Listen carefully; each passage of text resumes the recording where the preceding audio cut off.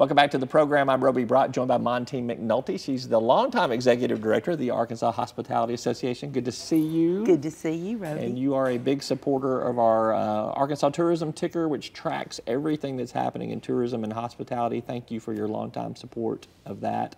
It has been a great resource for a lot of people in the industry to keep up economically with what's going on. Well, we've loved being a supporter because we love telling the story about how successful travel and tourism is in Arkansas. Well, you've been lucky because the numbers have been great for about a decade too, so let's hope that what goes up doesn't come down in this industry. So let me rattle off a couple of statistics for you here from the latest tourism ticker here. The 2% state tourism tax revenue is up 5.7% at the halfway mark of 2019. This is over previous record year, over record year, over record year, over record year. What is driving tourism to these levels? I think it's a combination of things. People are finding out about Arkansas. Our product is developing just every place, every corner of the state has some really exciting things. The Department of Parks and Tourism and the local advertising and promotion commissions are doing a great job.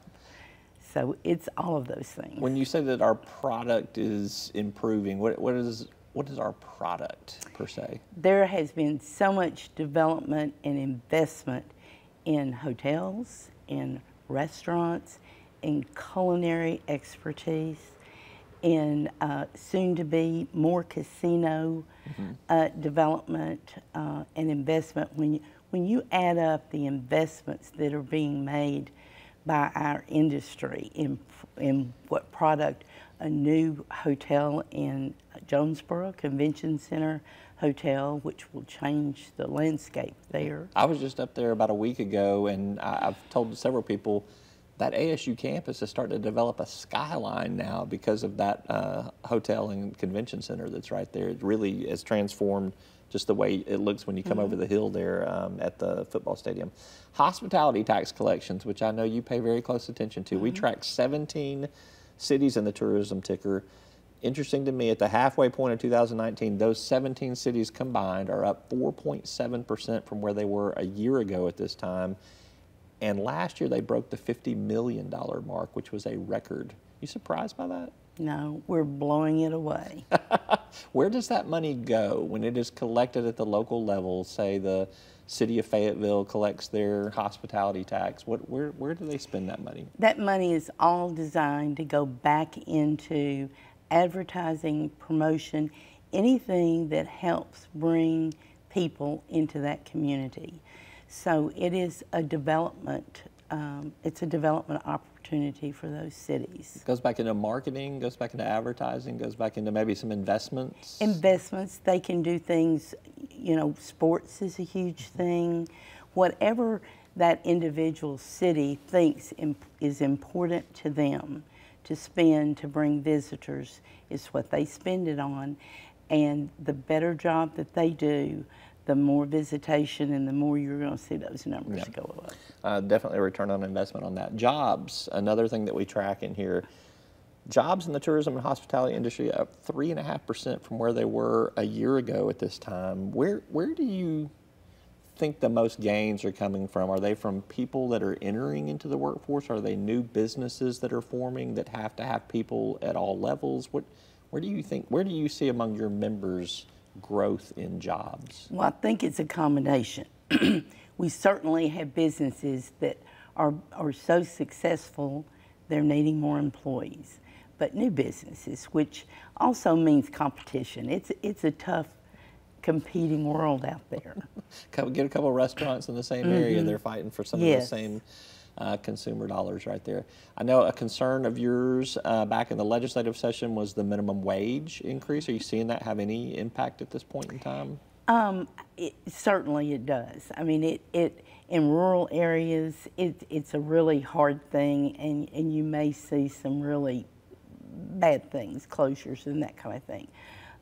Also, you're going to see more people figuring out how not to hire people. So, you know, there's a downside Yeah. to that. You think it's And, coming, but it's not reflected so far, at least not if you're looking at overall numbers there. No, they have to manage it. They have to either raise their prices or reduce their payroll. Right.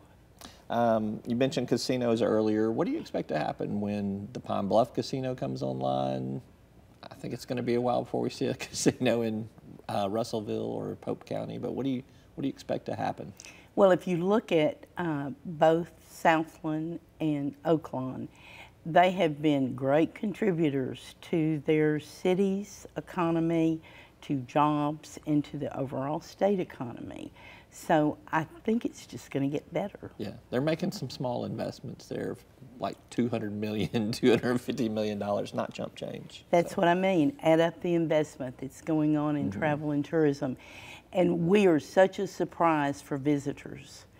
They just can't believe it. You know, we just had 1,000 people come in this past weekend for a lottery. They came from all over the country, and they couldn't believe what we had here in Arkansas. Yeah. And that's what we hear. Last question for you. You got a conference coming up this coming week here, and tell me a little bit about what's going on and how people can plug in. Our 75th anniversary vendor Congratulations. showcase. Thank you. I haven't been there all 75 years.